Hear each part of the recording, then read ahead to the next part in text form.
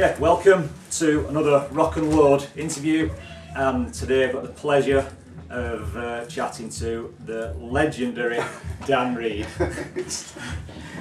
So 2014 has been another busy year for you personally, but the highlight, and for the majority of your fans, was Dan Reed Network's first European tour in over 20 years. How does it feel to be back together again, and what does the future hold for the band? Well, I guess the main thing that happened was like all of our old, behaviors as far as our inside jokes, the camaraderie that we had before, I guess tour, what do you call it, where you get kind of bored with things after a while. We were together for almost 8 years, with the records and have you, but all the good stuff that we started off with the band with all came back, and we're much more mature now, so I think we really appreciate each other much more now. Mm-hmm. So the feeling was amazing in that way, and being on stage, I think my personal belief is that all the guys are playing better than they used to even back in the old days. Once again, maybe possibly because of the maturity. I'm just trying to keep my breath, in those songs, because I'm trying to, put all that energy back into those, because my solo stuff is all kind of chill and mellow. Mm-hmm. And then with the network, I'm trying to bounce around like I'm 25 again. Yeah. So that's challenging. It's a great workout. But we're really having a great time, and that's kind of led us into the idea of wanting to make a new record, because we miss playing together. So it's not something that we're going to spend 9 months, 10 months on the road doing. I don't think anybody, especially at where we're at in our lives, wants to do that. But we definitely are excited about getting in the studio and seeing what a DRN record would sound like 20 years later. Yeah. What should this record be like? What should it sound like? Should it mix technology again with raw playing? Should we go more toward the raw side? Should we get even more techno-y? So that'll be determined next year. Okay. So we're gonna make a new album in 2015. So it's gonna. When's the goal for the new album to be released? Yeah, we hope to have it released by the fall, after next summer. Right. So hopefully record it right before the summer or during the summer and have it ready to go. There's not these big turnaround times. In the old days, you have to have a record done about 6 months before it's released. And now with the digital world and the internet and music, people aren't buying CDs as much as they used to. So it's really about the videos and the live shows. So if we can get the record done by, mixed and mastered by the middle of the summer, then we'll have it released by the fall. Excellent. Yeah. And your tour, it was a European tour that you did, you go into the States as well in November, is it? Yeah, we're doing just 3 shows though. Yeah. Seattle, Portland, and Phoenix just got added, so we'll do 3 shows, hometown area, Northwest. Yeah. It'll be our first show in Seattle in over, 20 years, I guess. So. Wow.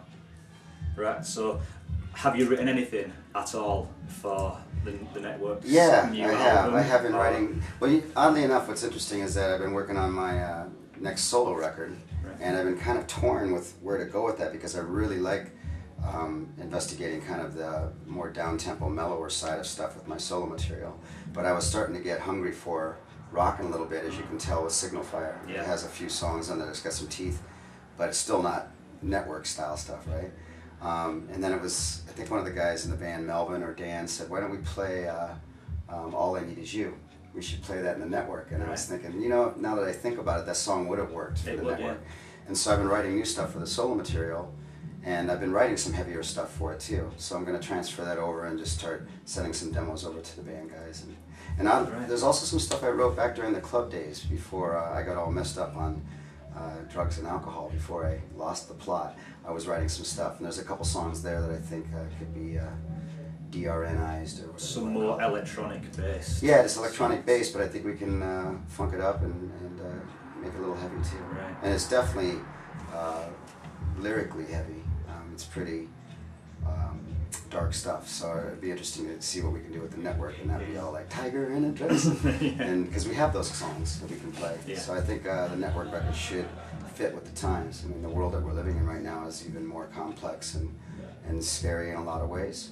I think the world is in, the planet, Earth is in worse shape than it was 25 years ago when we were singing about, the heat and songs like that.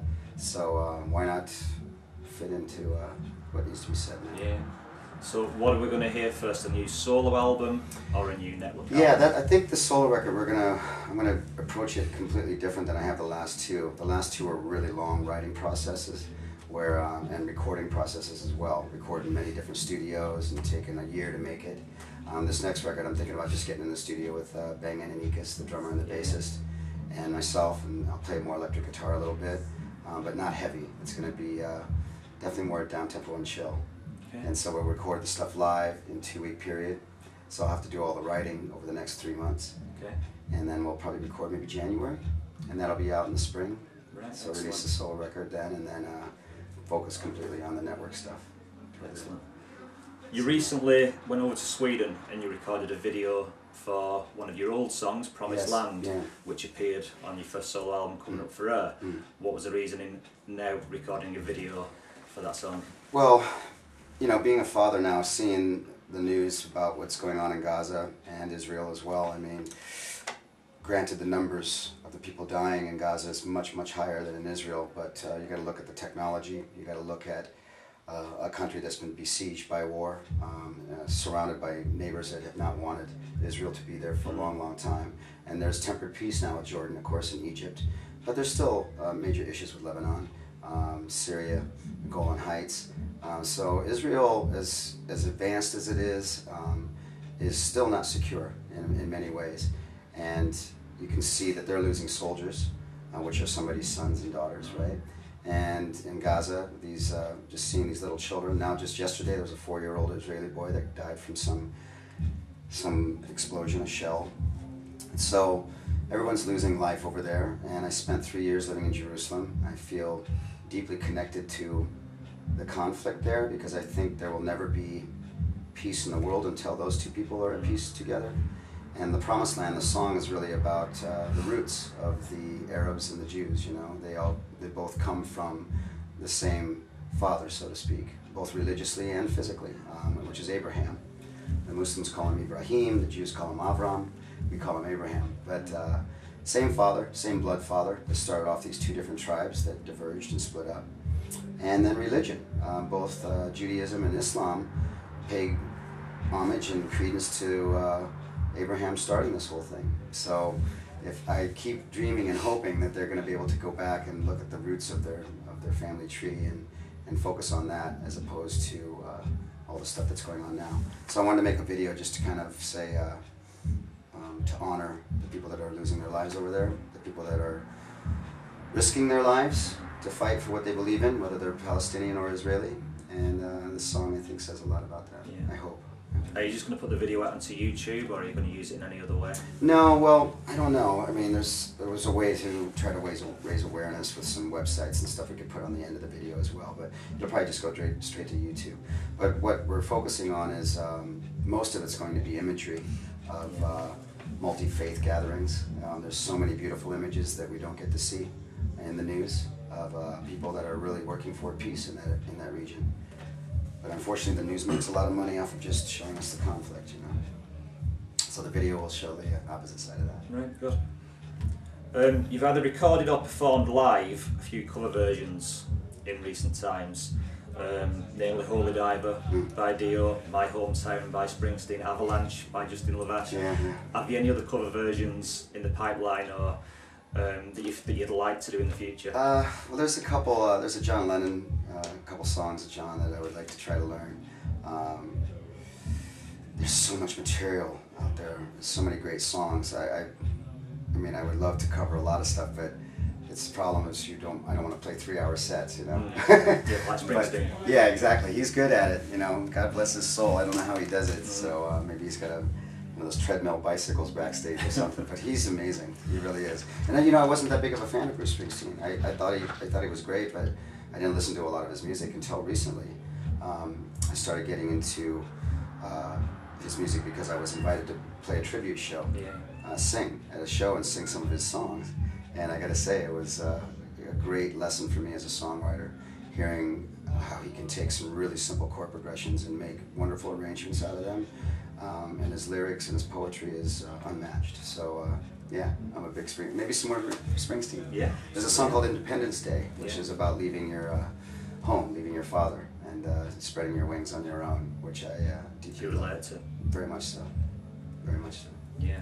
Well, talking about your past and things that you relate to, you've been writing an autobiography over the past few years. Yeah. Is that any nearer to completion? It's a challenging project, that one. You know, even recently I wrote a whole foreword to it, which was about maybe 10 pages on an airplane just a couple weeks ago, and I saved it, and when I got home it was gone.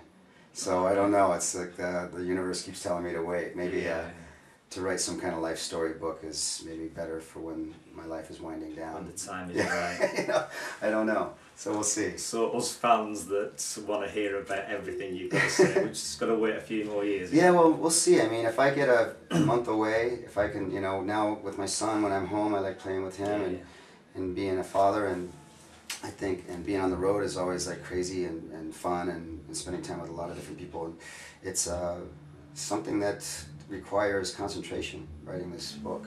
I've written a lot of chapters for it. I've sent a few chapters to some friends to read, and they've given me some notes about how to improve it as far as making sense, you know, because I like doing stream of consciousness type stuff about my time in Jerusalem, my time in India at the monastery, and the rock and roll world, of why I left it behind and what it attracted to me in the first place, and what brought me back again eventually, and my time with almost losing my life and mind through substance abuse. The good and the bad. Finally, what advice would the 2014 Dan Reed give to the 1984 Dan Reed? Don't take everything so serious, I would say to myself, you know. Don't, I mean, it's important to have drive. It's important to have ego in the music business, because without it, you kind of look at it as a hobby. So I think it's important that you think that you're really good at what you do, or that you deserve to be up there on the stage. But I would like to wear that as a piece of clothing as opposed to having it rooted in my heart, because what eventually drove me away from the music business was the same thing that attracted me to it, was wanting to be a rock star.